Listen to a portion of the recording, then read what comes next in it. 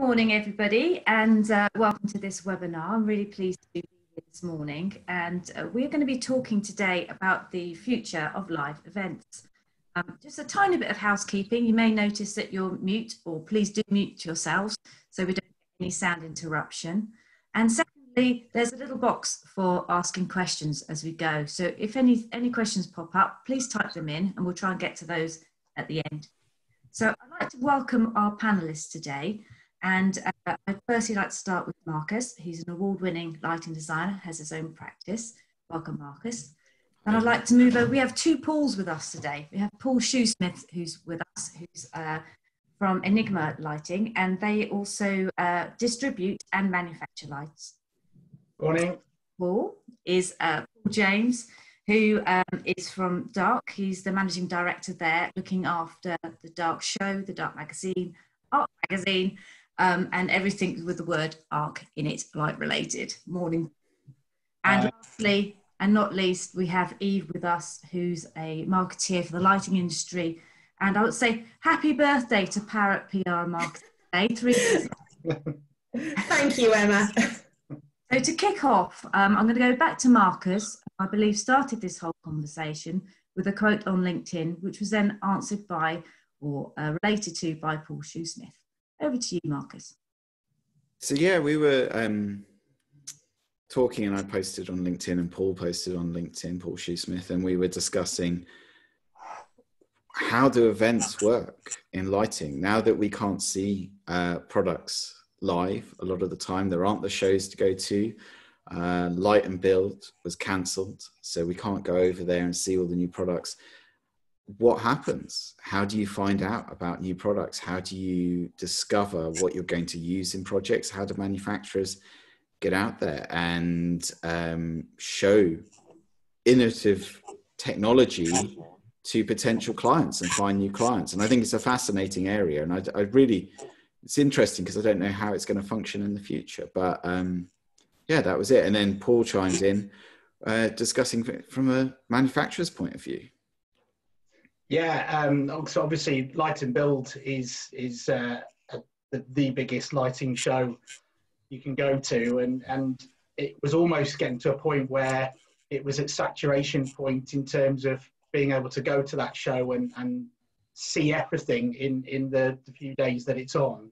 So perhaps it was coming to a good time where it needed to be rethought about how you see these new products. There's also the carbon element, so the environmental impact of going to these shows, the cost of doing it. So it was a bigger picture as to how we move forward with events and witnessing and seeing lit products, because that's the hardest thing over the last 4 months is how do people like Marcus see a product lit and be able to specify it without seeing it in the flesh. So yeah, that was the sort of crux of it from the start. Moving on from there to Paul James, how have you had to adapt the way you are trying to relate to people with the events that you're putting on that have now had to turn virtual? Yeah, well, obviously we had to cancel Dark Room and sort of the Dark Room Live element of that, which was the conference. We've quite easily been able to turn that into a virtual event, Dark Room live stream. So that's going to be, taking place at the same time that it would have done, September the 16th to the 18th. And actually, in a funny kind of way, the conference element of it's allowed us to be much bigger. We've got speakers from all over the world. We're just about to go live with registration. So, I mean, we were fortunate in that our events have always been hybrid events.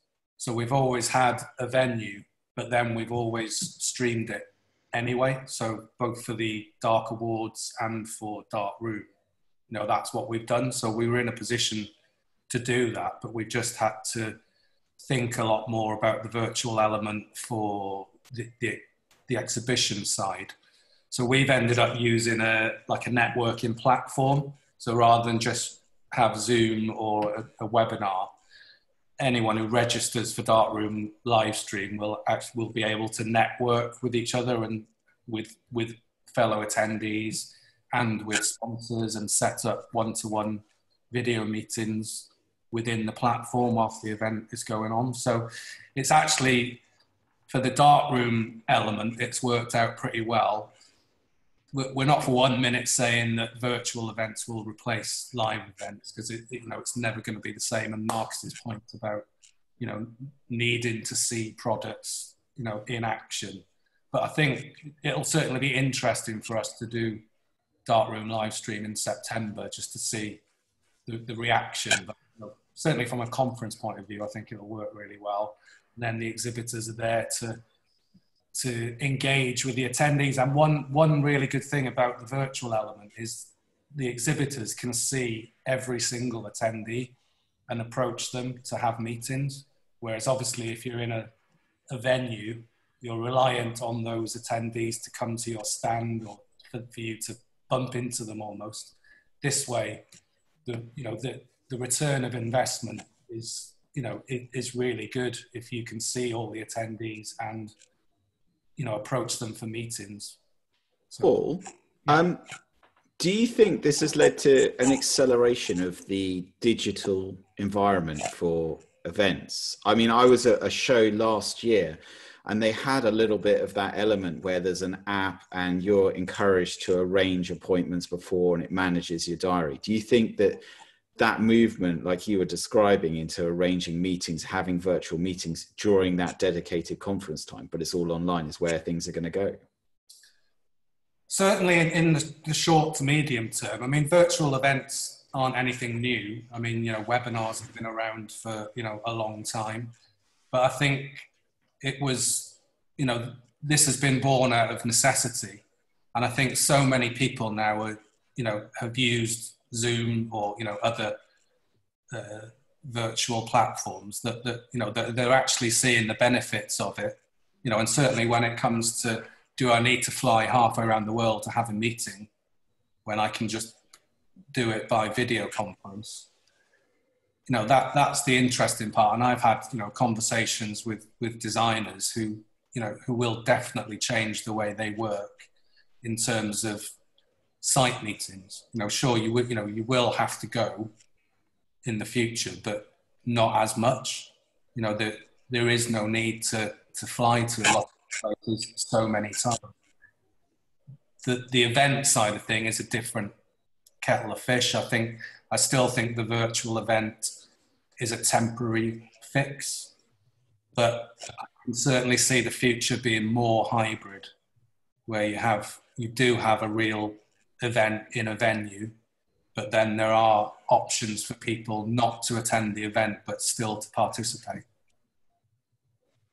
Yeah, I think what it does actually, Paul, is it acts as a bit of a springboard for people, because very often you can go to an exhibition and you can spend a lot of time there, 2 days out of your diary perhaps. And I sit on both sides of the fence because I represent manufacturers and designers, and manufacturers want to ship product and designers want to specify it. So if they can have initial virtual meetings and see whether that gives them a flavour perhaps, and scope for further conversation, I think what it does is cut out a lot of time and minimises perhaps the face-to-face meetings to ones that are going to add perhaps more value and what the designers are actually looking for. So it saves time both sides of the table, I think.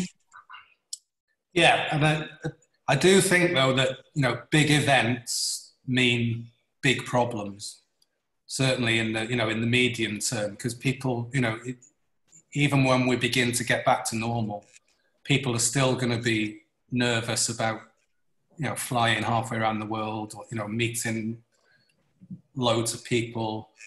I think, there's a lot of issues there for these really big events, big conferences, big exhibitions. And this is where maybe the smaller events, where it's, more local or certainly national, regional, will come into its own. I think it will eventually, obviously, all go back to normal. We hope, but it's how long will that take? I think is the big question. Yeah, I think it might be too late by then, though. Do you think the change of environment and having it more localized, like you say, nationally or even across cities, and for a sustained period of time would change people's mindsets that, you know, do I need to then have to go to Frankfurt, you know, people across the world, and it more, you know, it would change people's mindset to it, do you think? Well, it's definitely that's got to be part of the argument, and you know, and people are thinking more about climate change as well. So you know, if it does mean you're getting on a plane less, and you know, and you don't want to go to these big events, then you know that could be a big player in the future. But will it be driven by manufacturers who still want to have a huge, you know, event every 2 years for everyone to congregate at, you know, because that is, you know, is that what they want in the future? You know, it will be very interesting to see what happens. And I think from an economical perspective, it will have an effect as well, because currently the events industry, and this stat's just a few months old, contributes to 32.6 billion to the UK each year. And in terms of driving international visits to the UK, it's a quarter of the 38 million visitors that actually come to the UK come to go to an in-person event. So it's going to have this overarching effect, as well as the specifics we're talking about, to perhaps the economy and those side of things. So looking at it from a flip side. Yeah, I mean, it's obviously it's huge for the economy, and you know, and it is, you know, let's be honest, it's a much better experience for the ND. You know, with, like I say, you know, I don't think virtual events are going to take over live events at all. It's just how long will it take, and in what form will it be when we do get some kind of norm, I think is interesting. Well, we're a relationships industry, aren't we? That's the reality, and people like to meet people, and a lot of business is done at stand parties or in the bar. I don't think we can deny that. It's very much relationships based, and that's a little bit more difficult to kind of replicate virtually, I think. So yeah. Well, I think we've also got lighting. I mean, it's light. You have to see it. You have to see it in person. I mean, I've been to Frankfurt a few times and other shows, and you go there. A lot of the time I'm going there, partly it's for connections, to meet people I don't get to see often, but also it's to go there and see the light. I need to be there physically seeing the properties of the products that I'm going to specify. And there are certain manufacturers who often, when you see it online, you see pictures of the fittings, you just think, well, that's a fitting. But then when you see the light, you see the quality, you see the build live, in person, you just suddenly realize how fantastic it is and how it's worth putting in projects. And you might not have done that if you'd just seen it virtually. But I think it's interesting. We talk about the impact on the environment of traveling, everyone going over to Frankfurt. If we see smaller events, is it though a case that people are going to have to tour around lots of smaller regional events to be able to get an overarching knowledge of the industry? Because there's a lot of manufacturers that get pulled in, and if you're just running a small event, there's only going to be a few. Is it a case that we're going to see more events targeted on niches or specific types of products? So we're going to see things like, this is a street lighting exhibition, this is a public realm lighting exhibition, this is a retail lighting exhibition, and it narrows down much more into specific areas and sectors. Yeah, I agree with that. I think if you can pick and choose based around the particular style or area that you work in when you're specifying, whether you're you know, an FM or an interior designer or an exterior lighting designer, you can then pick and choose the events you go to. It's more specialist. So that makes perfect sense to me, for sure. Yeah, there's definitely something in that. I mean, what we did with Darkroom was we just shrunk everything. So everyone has just got a small space that they had to think about, you know, to light that space and to show their products. So there is still potential for a small event to have 100, 150 exhibitors if you wanted, you know, because, you know, the space is there. because it is almost a mini light and build, isn't it, there? Because if you consider that, you know, I don't know how many halls there are, 16, 18 halls in Frankfurt, but some of those halls only have 2 or 3 manufacturers in because their stands are so huge. So if you can, you know, shrink it and put it all into a smaller space, that surely makes more sense. Definitely. Absolutely, and also that gives the, you know, the smaller companies the ability to stand up, you know, stand next to the huge companies, and, you know, if, you know, you know, we've always thought that, you know, that's the way to go with our event, is to enable the small company to be next to a big company. And if, you know, if you're new to lighting, you would turn up and you would treat both of them exactly the same, you know, and that fits hand in hand with shrinking everything down, you know, not allowing the, you know, the huge manufacturers to, you know, to take over a complete hall, for example. You know, and that way you can get a lot more companies involved, a lot more engagement, you know, and maybe going forward, people will be more comfortable with that. If, you know, if it is, you know, say, you know, we do our event in London, if it is mostly UK people go into that event, but then, you know, there's another one in another country and, you know, another country, you know, not by us, but, you know, smaller events in different countries, but still lots of manufacturers engaged and lots of attendees and, you know, conference speakers. You know, I still think you can do that in a smaller scale, you know, very well. It's more affordable as well. There's, you know, like you say, the cost element, it makes such a huge difference. You know, we all know how much these events can cost, not just in the stand, but, you know, hotels and eating, drinking, all that kind of stuff. So, you know, there's an argument just for that alone, the cost element. What do you think, Marcus, in terms of, you know, smaller stands, but more often, I guess that gives you more ability to see more people, doesn't it? One of the things about the smaller stands is it gets round one of my pet peeves, which is when I get a manufacturer who wants to take me around their entire stand and show me products that they've had for years. And it's like, I know what this is. You know what? I know what a piece of LED strip is. Okay. You don't need to show me this on the stand. I understand how it works and that you have a range of ones and maybe you have different colors as well. What it does is it enforces people to choose and curate a really nice exhibition stand, which is new products. And that's what people want to see. They don't want to waste their time with seeing the stuff they saw 5 years ago. And I love it. I love that it forces them to really think about what they're going to exhibit and where they're focusing their marketing. So I'm quite interested in that.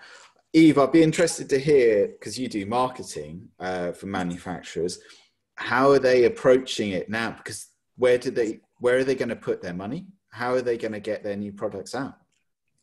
Yeah, that's an interesting question, Marcus. And I think the obvious answer is everybody's transitioning to doing things digitally.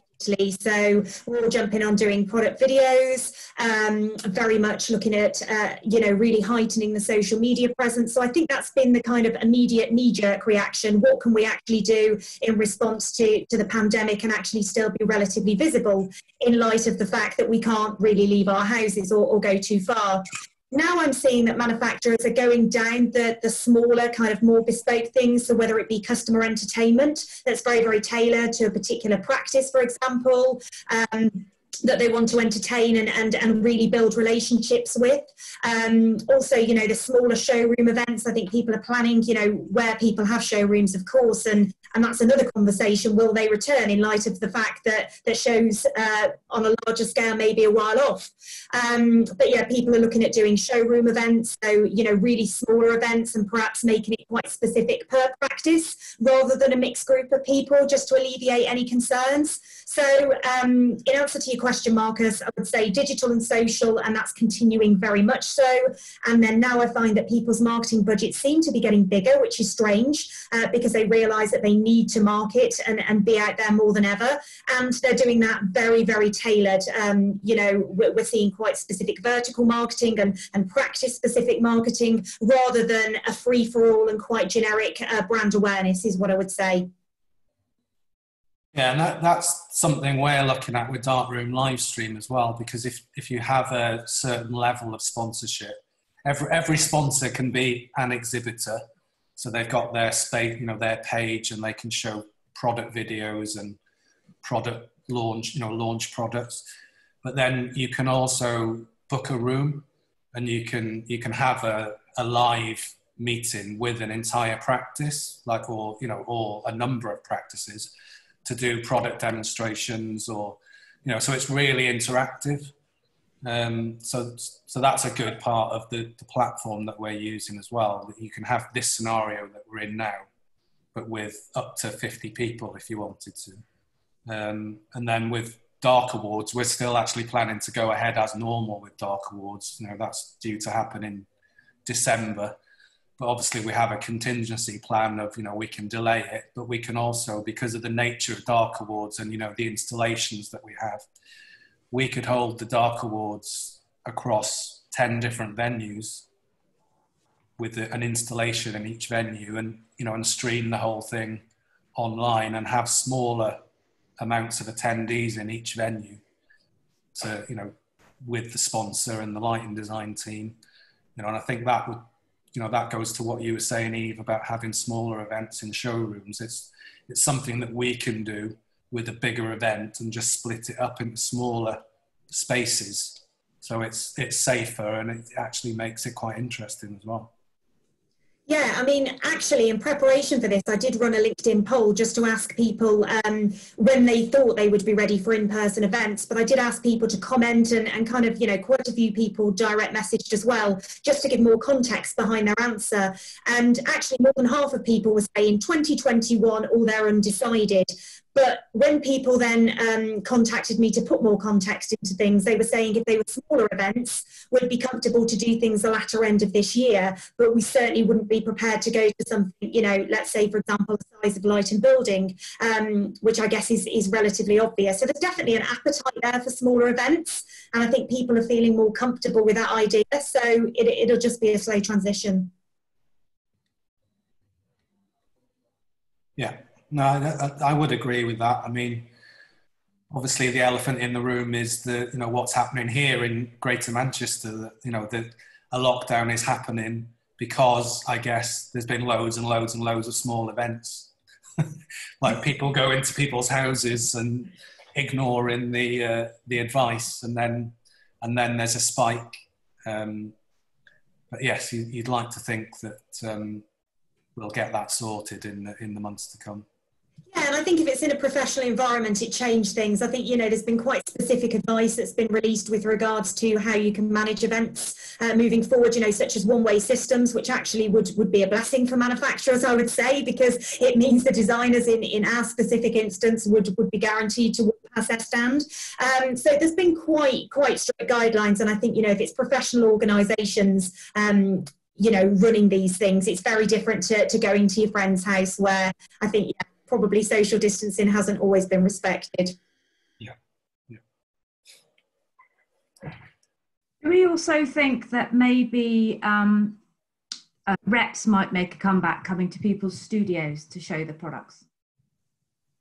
I think, I guess that the first question there is, will practices when will they be comfortable to have people coming into their office? So that's the biggest one. Obviously, it's not something that we've thought about doing yet, really, because people are not ready for that to happen. But I definitely think long term that's something that could well make more of a comeback. But Eve, I think you said it before. I think for design practices, they perhaps a bit more vetting or a bit more information before they accept invites to go in and present, so they can pick and choose products that are perhaps more suited to the work that they do, that kind of thing, for sure. Yeah, absolutely. Sorry, Eve, I was just take it far away. This question was kind of directed a little bit to Paul Shoosmith and Marcus. I think it's possible that there might end up being like a two-tier system where the manufacturers really want to deal with the people that specify the most. And so you might end up, having kind of designers having more preference over our smaller practices? Oh, Marcus, what do you think about that? I think it's an interesting question because Eve, you mentioned earlier on, you've got manufacturers who are putting their budget into appealing to practices and going very much targeted on practices, but they're probably people they've already dealt with. So they're just maintaining those relationships, making sure they have a good knowledge. How do you get to meet new people? And then I can see the question here, there's one where we've got talking about how important is it to see the products and like, how am I going to decide what I'm going to do? Am I just going to use companies who I know? And a lot of the time it probably is going to be tried and trusted companies, people who I trust. I have been, during lockdown, had a few companies that are sending me samples. I've requested things to be sent to me at home, and then I've tested and tried it at home. They very much need to make sure that it is just plug and play, so I can just get it up and running, because I'm not in the office. I can't wire anything up myself. So I don't want to be doing that at home. I just want to be able to test it out.